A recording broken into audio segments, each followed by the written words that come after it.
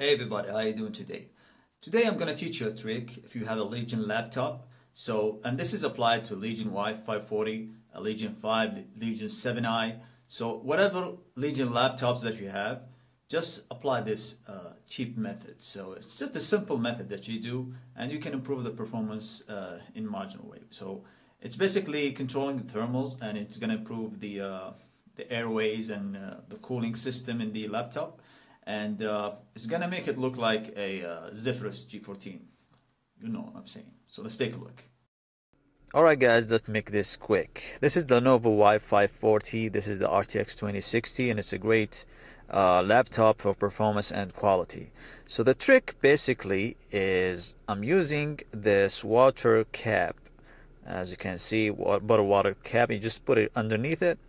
And you can use anything but just something like with this size. So you put it underneath it, lift it with your fingers and put it underneath your laptop, and bam, you have a great airflow.